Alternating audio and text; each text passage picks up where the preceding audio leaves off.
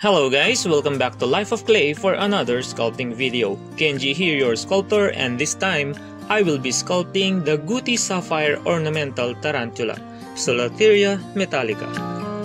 But before we begin, please consider subscribing if you haven't subscribed yet and turn on the notification bell icon right next to it so you don't miss out any of my future videos. So without wasting more time, come bring the clay on and let's meet our bluer than blue tarantula.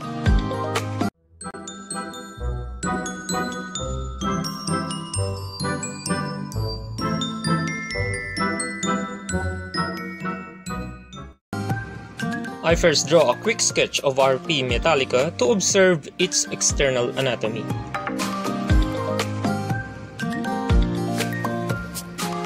And let's build its armature, starting with its abdomen by forming an aluminum foil into densely compact oval-shaped ball. Poking its one end and insert an aluminum wire, adding epoxy on it to keep it in place. And we can now begin sculpting its opistosoma, or its abdomen. Cover it with a thin sheet of clay and shape it, adding details on its ventral, including the posterior and anterior book lungs, epigastric furrow, and the location of its spinnerets. Tarantula's book lungs are their respiration organ that resembles a folded book, and oxygen is diffused between these pages, which are called lamellae. And breathing with book lungs generates greater water loss than using the kind of lungs mammals have. That's why it is very important for the hobbyists to keep the humidity levels of their tarantula enclosures high enough. The epigastric furrow is an opening between the set of book lungs closest to the cephalothorax, and this part is what tarantula keepers and breeders method in determining the genders of their tarantulas. Now I add fur texture around it.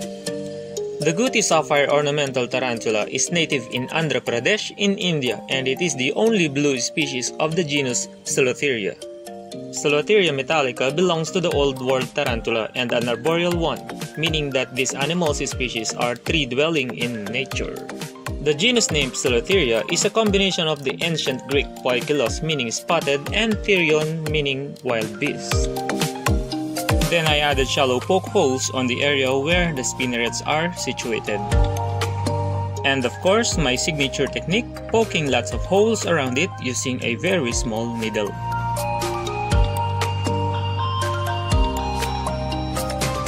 And after that, cure it with heat gun. Now let's proceed in sculpting its prosoma.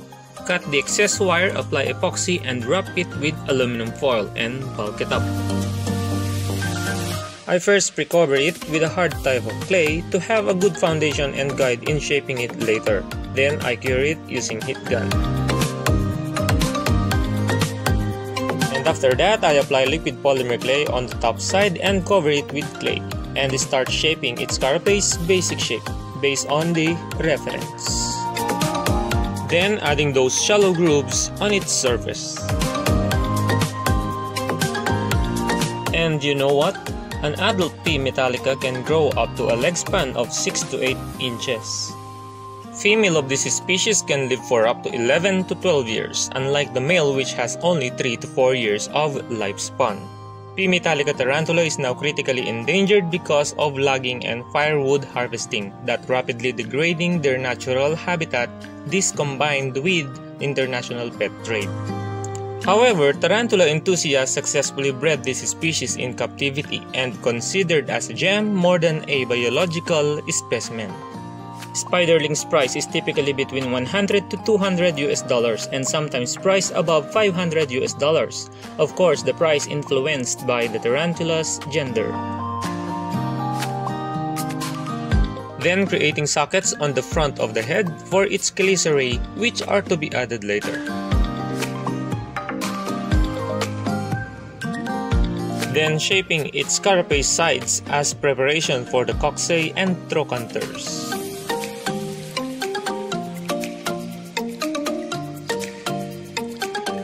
Then adding small pieces of clay on the area where the eyes are grouped together to form that tiny hump, and embed these tiny pre-baked polymer balls.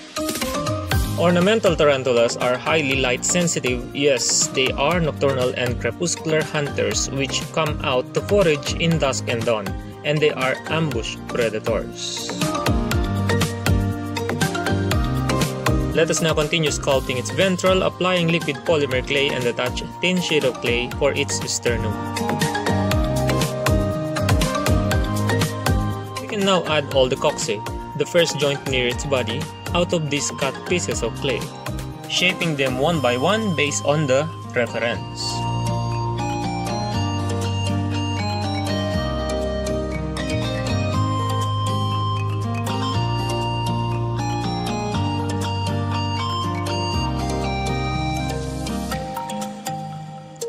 Brush it with a little amount of alcohol and poke shallow holes on each trochanter. And after that, bake it in the oven to cure.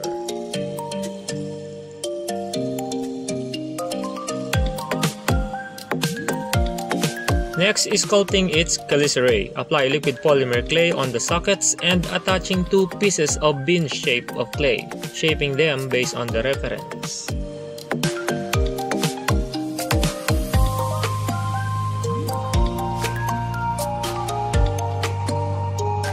Adding narrow grooves underneath them, and this is where I attach the fangs later. Then I add fur texture and poke holes around them. Then after that, cure it with heat gun. Next is sculpting its spinnerets by covering a small gauge of bronze wire with a small strip of clay. Shape them and add their segments.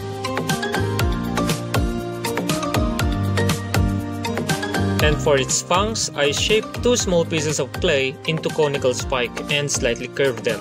Poecilotheria metallicas are very aggressive and skittish spider and bite only on provoking. There has never been recorded human death from its bite. Still worrisome with those 3/4 of an inch size of fangs penetrating the skin. However, its bite is considered medically significant, for their venom can cause intense pain, heart rate increase followed by sweating, headache, stinging, cramping, or swelling. That can last for a week. We can now begin sculpting the pedipalps and the legs, using 1mm stainless steel wires that I mark and then bend it.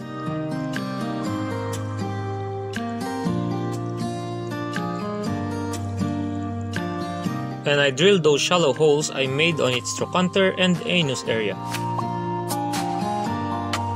Then checking all the wires on how to position them. Wrap around cotton twines on each wire and saturate them with resin, and then set them aside to cure.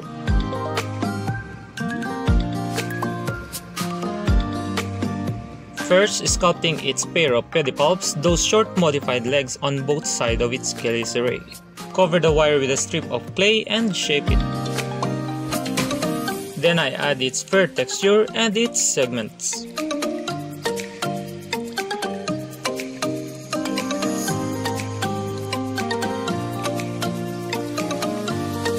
Then poke holes around it.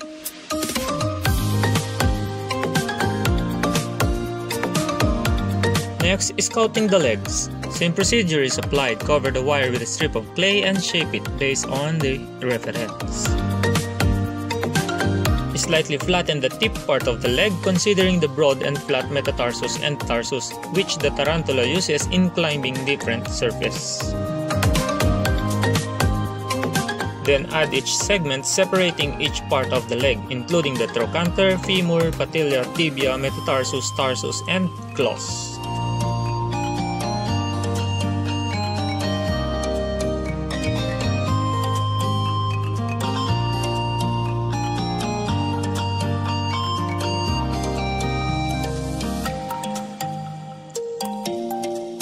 Adding fur texture and poke holes around it.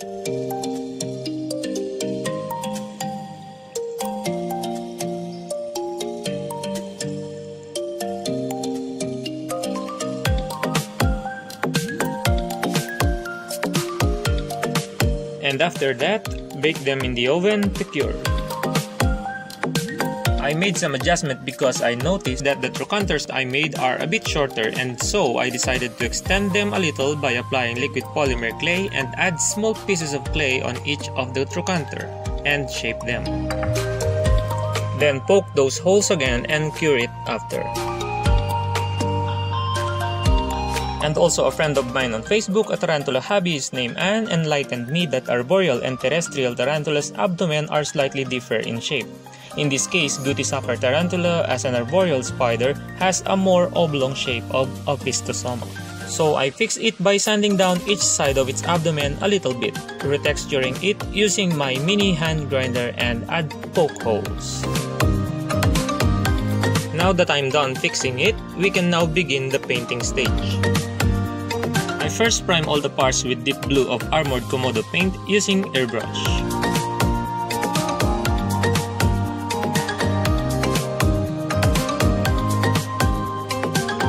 Then I paint some parts of the sculpture with a mix of black and blue paint diluted into wash. This will add depth to the segments and crevices.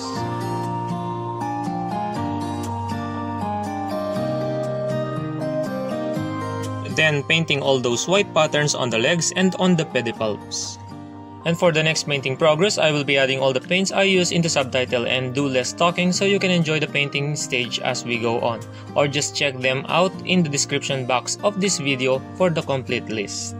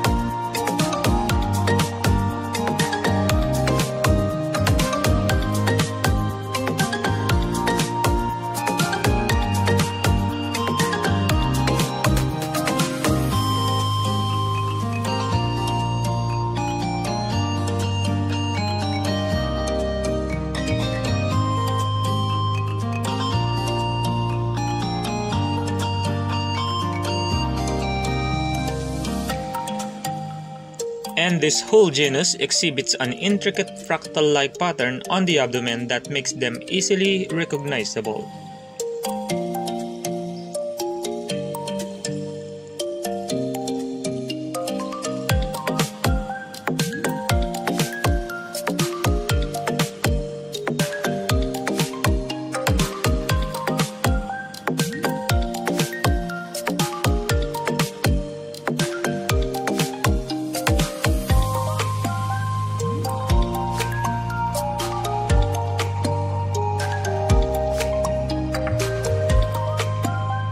Now I'm done painting it, we can now attach its fangs and its spinnerets.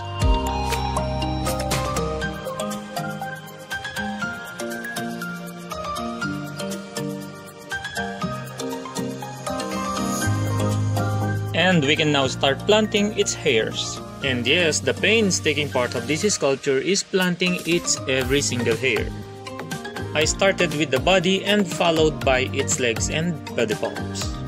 I dip the one end of each hair in clear water-based glue and insert it to those poke holes I made earlier. And by the way, I know you will going to ask me what are these hairs made of. These are trimmed bristles of a painting brush that I tinted with blue coloring.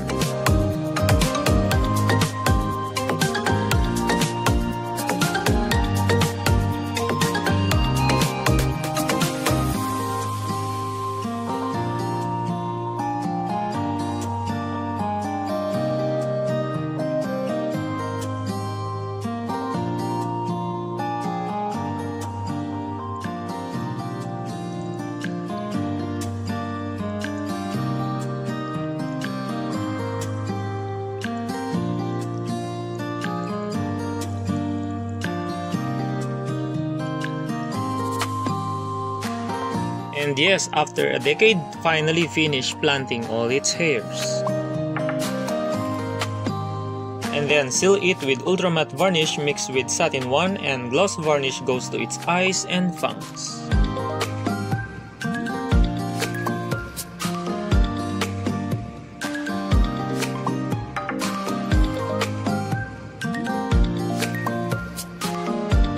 Let us now assemble it. I use cyano glue in attaching all its appendages.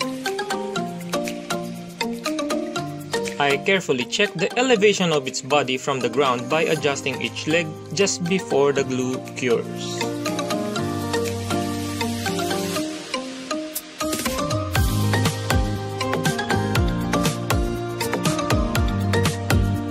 And for the final touch, I add fine synthetic fur on the side of its carapace to add fuzzy effect.